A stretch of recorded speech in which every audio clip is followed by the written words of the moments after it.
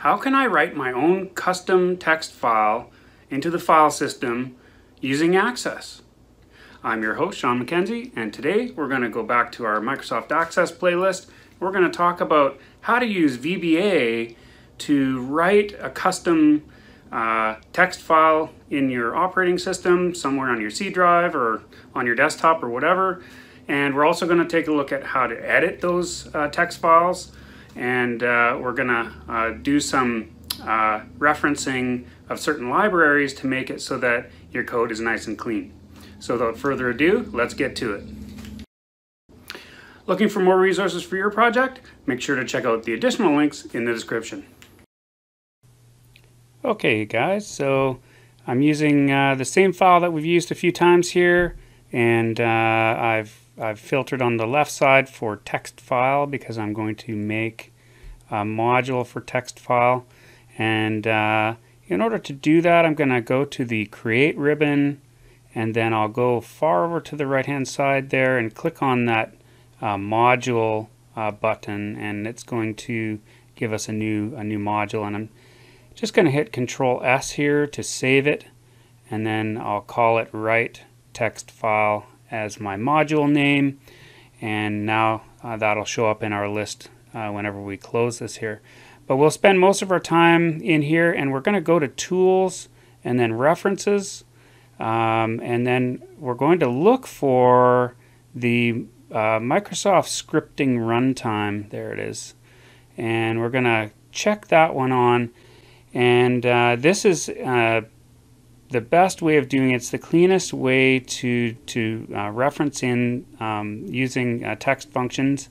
And there's another way to do it using late binding, but I'm not going to show that today in favor of using this version inside of Microsoft Access, where we can reference it and get nice clean code using the IntelliSense autocomplete.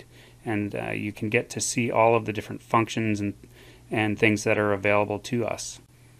And though I used the late binding example in our vbScript examples in other videos, in this video we're going to do a proper reference.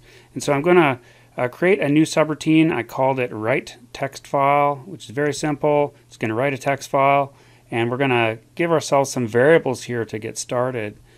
So we're going to need a string for the file, so we'll call that str file.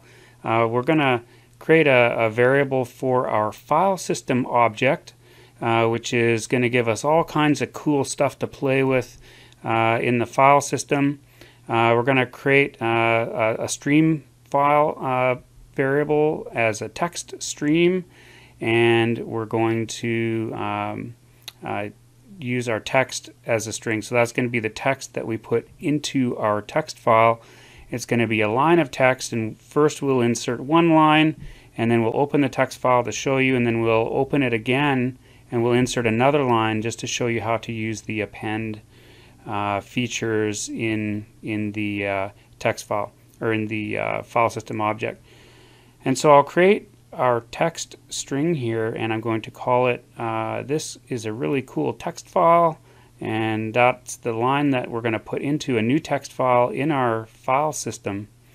And then I'm going to put the file path in. So you can put in any path that you want. Generally speaking, you can even put in UNC paths. So those are the ones with 2 backslashes and then some network location. You can also do that.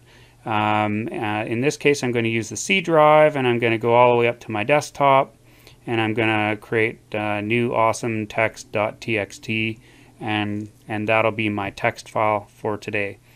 So then we're going to set our object, our file system object, to a new file system object, and then I'll set our text stream equal to STM. So STM file, we'll set that equal to our file system object, in which we'll use object fso.create text file, and then we'll put our file name in. Now notice that we were able to use the IntelliSense autocomplete there, and it gave us lots of options. So make a note of that. That's a nice feature over using the late binding where you don't get to see that. And we've put our argument for the file name in there with the path, so that's going to create a new text file in whatever path that you decided to create in the str file line up above.